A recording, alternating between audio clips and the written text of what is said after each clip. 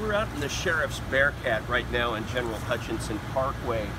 and at a point during Hurricane Irma, this was the only vehicle that we could take out to run on emergency calls because the winds were so high, and that's why we have a search and rescue vehicle like this,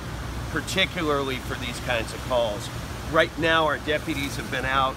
clearing the roadway here on the parkway. As you can see, there's still some work to be done with that tree across the roadway.